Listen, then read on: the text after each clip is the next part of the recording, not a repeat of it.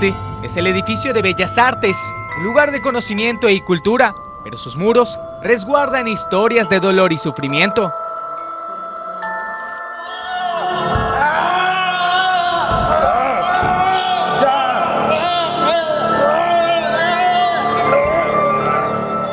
Y es que hace más de 100 años, esta fue la sede del asilo Ayala, el ex hospital psiquiátrico.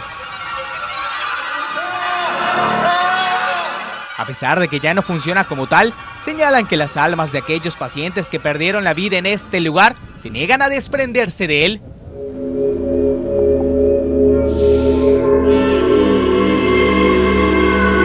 Es un edificio muy antiguo, sabemos de que pues guarda muchas energías, situaciones que se vivieron, los pacientes que estuvieron en este lugar, que antes fue un hospital psiquiátrico, pues toda la pena que ellos cargaban, toda la energía que ellos manifestaban en su momento, pues se quedó impregnada en las paredes y de alguna manera se manifiesta, ya sea en épocas del año, situaciones que se presentan aquí en la escuela. Y pues si bien no todos son tan sensibles para presenciarlos, sí han habido gentes, maestros, visitantes, incluso padres de familia que han notado esas particularidades.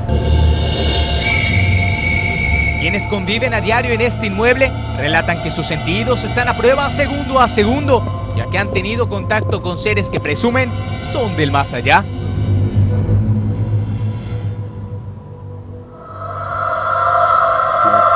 Me ha tocado que mientras camino me pistean o me cesean, lo escucho muy cerca del oído. No hay nadie, estoy sola, el guardia de seguridad está lejos. Eso es lo que comúnmente me ha pasado. O de repente caminando y cruza algo blanco, volteas, no hay nadie, sigues caminando y ¡pum!, otra vez. Eso es muy común. Los entes blancos por aquí es muy común. Y es que este ser no es el único que deambula sin rumbo fijo.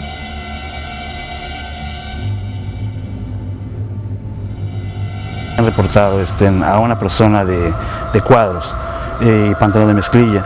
Lo ven andar en los pasillos, pero se ve tan normal, o sea, no es como una película. Una persona andando que lo siguen y de pronto ya no ven en dónde acaba, se desvanece. Aseguran que algunos entes han interactuado con el equipo educativo.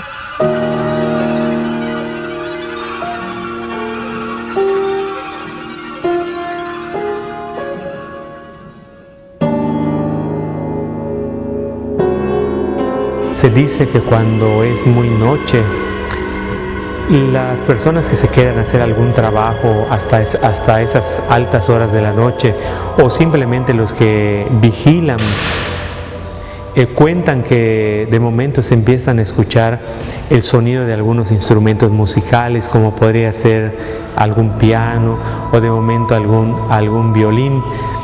Estas personas cuentan que cuando se acercan al lugar preciso de donde se escucha el origen de la música, esa intensidad del instrumento disminuye. Este es uno de los salones más característicos del lugar. Aquí, antes se alojaban los cuerpos ya sin vida. Hoy es el lugar donde se resguardan estas esculturas.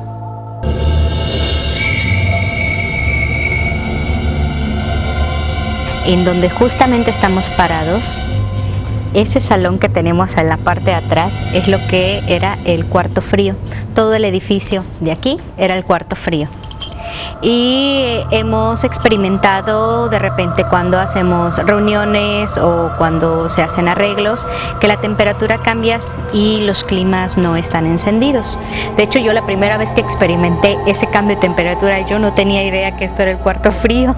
Una vez viendo uno de los mapas con el administrador general, me comentó que esta área era el cuarto frío y fue cuando entendí el porqué el cambio de las temperaturas y experiencias que otros maestros han tenido. Incluso describen que estos árboles guardan un oscuro pasado.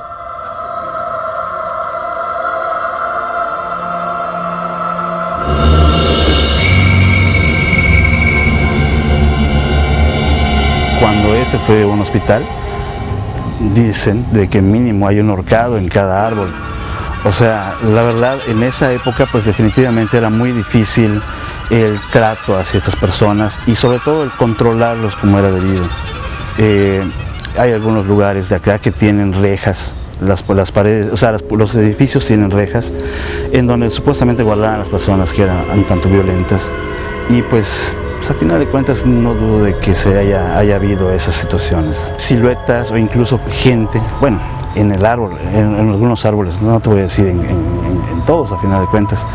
E incluso hubo una alumna que estuvo aquí en la escuela, vio a una persona en un árbol y fue tal su impresión que se desvaneció, la tuvieron que llevar al hospital y pues fue tal la impresión que no regresó. Pero este no fue el único caso en donde una aparición fue la responsable del horror, ya que describen que un vigilante de seguridad corrió con la misma suerte, dejando sus labores para nunca volver.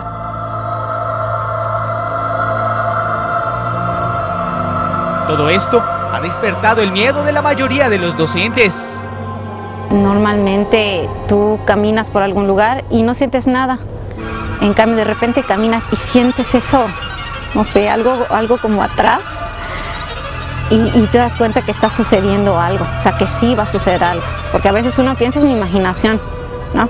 Y no pasa nada, pero cuando lo sientes, se siente algo y luego sucede algo, entonces es cuando dices, pues ¿cómo es posible, no? De que te esté sucediendo algo que solamente ves en las películas.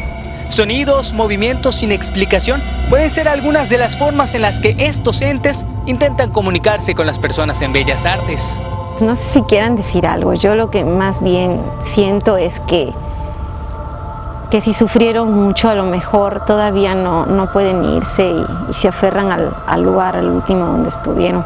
Para contrarrestar esta serie de apariciones, se han realizado ceremonias de limpieza, pero hasta ahora no han rendido frutos. Aquí, los hechos paranormales están a la orden del día y no cualquiera ha podido superar el contacto con las almas en pena por estar en un oficio de la muerte.